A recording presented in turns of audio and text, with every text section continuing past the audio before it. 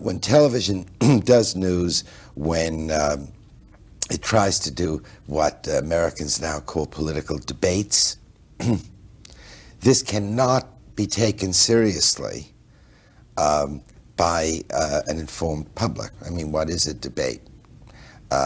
We have President Reagan and Vice President Mondale in front of the camera, and someone like Barbara Walters says, first question for you, Mr. President, is what do you think is the solution to the problem in the Middle East?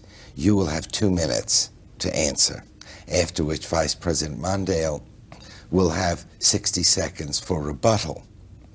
Now, who can take that seriously?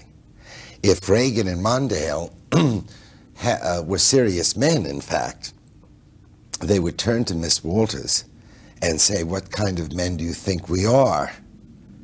We're running for the highest office in the land. You can't answer a question like this in 2 minutes, nor can you rebut someone else's answer in 60 seconds.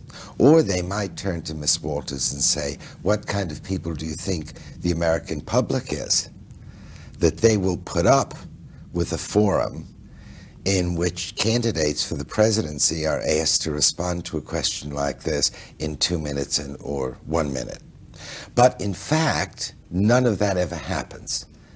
Reagan does answer, and Mondale does give his rebuttal, and everyone goes on with this charade that television is informing the public. In fact, television, I would argue, is not. It's amusing the public, and that this is not a legitimate form of political discourse, but is taken right from the values of show business.